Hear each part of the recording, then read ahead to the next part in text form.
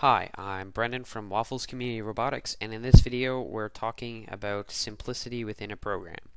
It's important to note that my opinions expressed in this video are just opinions and aren't anything more.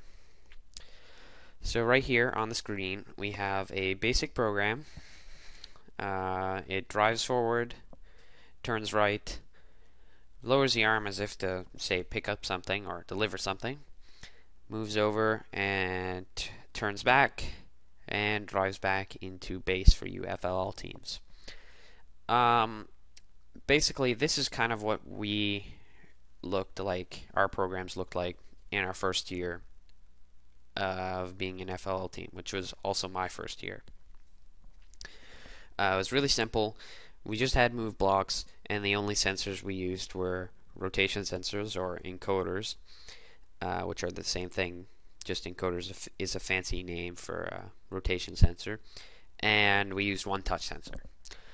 And even though we were really not using anything complicated, we still came fourth in our provincial championships. So that just goes to show that you don't have to use some crazy complicated or even a little bit complicated programming to be successful as a team.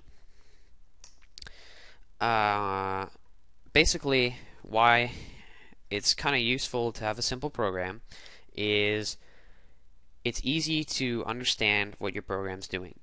It's clear that you're driving forwards here, it's clear that you're turning, it's clear that you're moving your arm, etc., etc.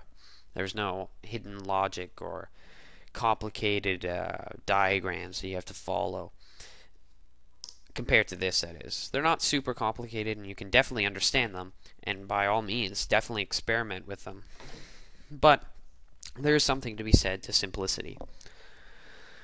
I also wanted to mention that a lot of industry, and for us as a FRC high school team, and to a degree the FLL team that I mentor, a lot of our programming is done, and then we have this large program that's really complicated and you can't really understand that easily, and a lot of our time is spent simplifying it, so making it simpler, using fewer blocks.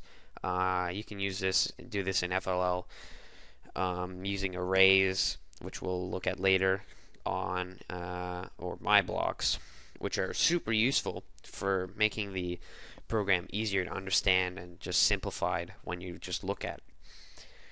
So that's pretty much it for simplicity. Just don't feel pressured into doing something really complicated, but for sure take a look at it, because they're really cool with some of the things you can do.